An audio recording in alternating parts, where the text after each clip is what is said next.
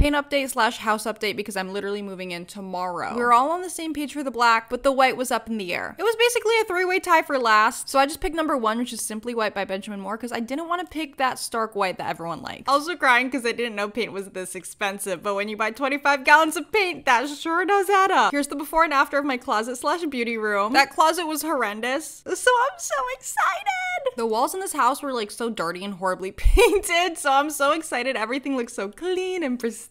Especially the studio. We've come so far from wood paneling to drywall to finally white walls. And the second room in my studio is black, which it kind of looks cool tone, so I'm glad I picked the warm tone black. And I got the painters to prime the brick wall in the kitchen because I want to paint it a funky color, which I know some of y'all are gonna be upset about. But guess what? I don't care. And this is me currently today, July 9th. Less than 24 hours before the movers come, and I still haven't packed. You need to actually pray for me because I'm actually an idiot.